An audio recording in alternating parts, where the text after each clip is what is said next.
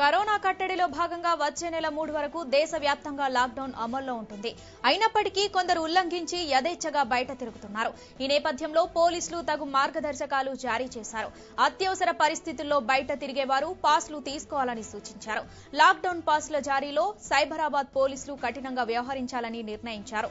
బంధువులు చనిపోయినప్పుడు ఆరోగ్య అత్యవసర పరిస్థితులు ఉంటేనే అనుమతి ఇవ్వాలని నిర్ణయించారు. అత్యవసరంగా ఆసుపత్రులకు వెళ్లాల్సిన వారి కోసం ఉచితంగా అంబులెన్స్లు అందుబాటులోకి తెచ్చారు.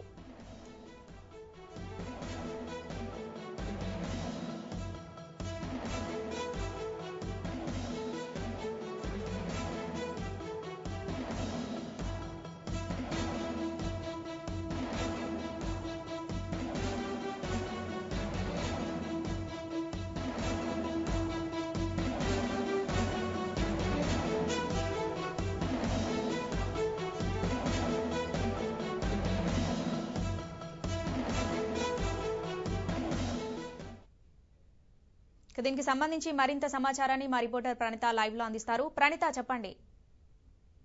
తెలంగాణ వ్యాప్తంగా కూడా కరోనా వైరస్ మహమ్మారి అంతకింతకు విజృంభిస్తున్నటువంటి తరుణంలో ప్రస్తుతం లాక్డౌన్ ని ఇంకా పటిష్టంగా అమలు చేసేందుకు అటు ప్రభుత్వం సిద్ధమైంది. అటు ప్రభుత్వంతో పాటు పోలీసులు కూడా ఇప్పటికే లాక్డౌన్ నిబంధనలు ఇంకా మరింత కఠినం చేసేందుకు కూడా సిద్ధమయ్యారు.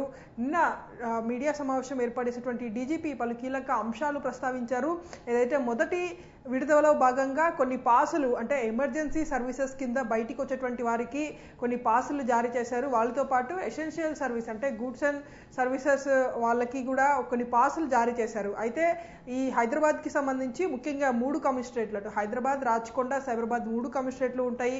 ఒక్కో కమిషనరేట్ లో జారీ చేసినటువంటి పాస్ ని మరో 2 కమిషనరేట్లు కూడా వాటిని అమలు చేశాయి. అయితే వాటికి సంబంధించి ఎక్కడ వెళ్ళినా సరే ఏ కమిషనరేట్ కి వెళ్ళినా ఒక పాస్ అనేటువంటిది అన్ని చోట్ల కూడా అప్లికబుల్ అవుతుంది అని మొదట పోలీసులు చెప్పారు. కానీ అలా చేస్తున్నటువంటి నేపథ్యంలో చాలా వరకు కూడా పాస్లు మిస్యూజ్ అవుతున్నాయని పోలీసులు గ్రహించారు.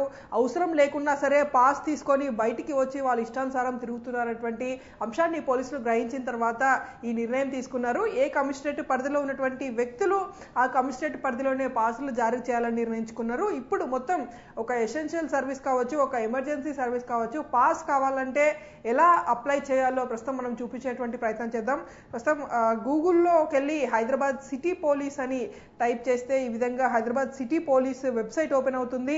ఇందులో ఇక్కడ మనం చూస్తే కనుక apply for essential goods and service travel pass అని ఉంటుంది. అది క్లిక్ చేస్తే ఓవరాల్ గా మనకి ఒక కొత్త ట్యాబ్ ఓపెన్ అవుతుంది. ఇక్కడ చూడొచ్చు click for organisation registration, click for organisation login, citizen registration, print pass. ఇందులో ప్రధానంగా ఏదైనా ఆర్గనైజేషన్ కి సంబంధించి పాస్ కావాలంటే కనుక ఆర్గనైజేషన్ రిజిస్ట్రేషన్ చేసుకోవాలి. ఆ తర్వాత ఇచ్చేటువంటి లాగిన్ ఐడితో లాగిన్ కావాలి.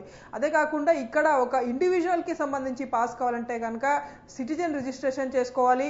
ఇక్కడ సిటిజన్ రిజిస్ట్రేషన్ చేసుకోవాల్సినప్పుడు ఈ సిటిజన్ రిజిస్ట్రేషన్ ట్యాబ్ ఓపెన్ చేస్తే కనుక మొత్తం ఈ డీటెయిల్స్ అన్ని కూడా ఫిల్ చేయాల్సి ఉంటుంది. ఫిల్ చేసిన తర్వాత ఎందుకోసం పాస్ కావాలో ఇక్కడ స్పష్టంగా అడుగుతుంది. వెహికల్ కి కావాలా లేదంటే ఒక పర్సన్ ఇండివిజువల్ కి పాస్ కావాలా అనేటువంటిది ఇక్కడ మనం ఎంటర్ చేయాల్సి ఉంటుంది. దీని తర్వాత ఎందుకు పాస్ కావాలో కూడా ఇక్కడ కొన్ని కాలమ్స్ ని పోలీసులు ఇచ్చారు. ప్రస్తుతం అందులో ఏదో ఒకటి సెలెక్ట్ చేసుకోవాలి. వాళ్ళకు ఉన్నటువంటి పర్పస్ ఏంటి దానికి సంబంధించి ఇక్కడ సెలెక్ట్ చేసుకోవాల్సి ఉంటుంది. వాలంటీర్ అయితే కనుక వాలంటీర్, ఏదైనా హెల్త్ ఎమర్జెన్సీ రీజన్స్ ఉంటే హెల్త్ తీసుకోవాలి. అట్లనే ఎవరైనా ఫ్యామిలీస్ లో చనిపోయినటువంటి వాళ్ళ కోసం కార్యక్రమానికి అటెండ్ కావాల్సి ఉంటే కనుక డెత్ ఇన్ ఫ్యామిలీ అని కొన్ని ఆప్షన్స్ ఉన్నాయి. ఈ ఆప్షన్స్ లో సెలెక్ట్ చేసుకున్న తర్వాత పర్పస్ ని ఎంటర్ చేయాలి. దాని తర్వాత ఇక్కడ ఇచ్చినటువంటి వెహికల్ నంబర్స్ ఎంటర్ చేసిన తర్వాత ఒక వాళ్ళకి సంబంధించినటువంటి ఐడెంటిఫికేషన్ ని ఇక్కడ అప్లోడ్ చేయాల్సి ఉంటుంది. అటు ఆర్సీ కానీ, పాస్పోర్ట్ కానీ, ఆధార్ కార్డ్ కానీ, డ్రైవింగ్ లైసెన్స్ కానీ, పాన్ కార్డ్ కానీ, ఓటర్ ఐడి కానీ ఇక్కడ ఎంటర్ చేసిన తర్వాత ఏ రూట్ నుండి ఏ రూట్ కి వెళ్లాలో అంటే విత్ ఇన్ హైదరాబాద్ లిమిట్స్ అంటే 3 కమిషనరేట్ల పరిధిలో అటు హైదరాబాద్ కమిషనరేట్ లో ప్రస్తుతం మనం పాస్ అప్లై చేస్తున్నాం కాబట్టి ఇక్కడ హైదరాబాద్ కమిషనరేట్ సెలెక్ట్ చేసిన తర్వాత మిగిలినటువంటి చోట్ల ఈ 3 కమిషనరేట్లు కాకుండా ఎక్స్ట్రాగా సంగారెడ్డిని కూడా యాడ్ చేశారు.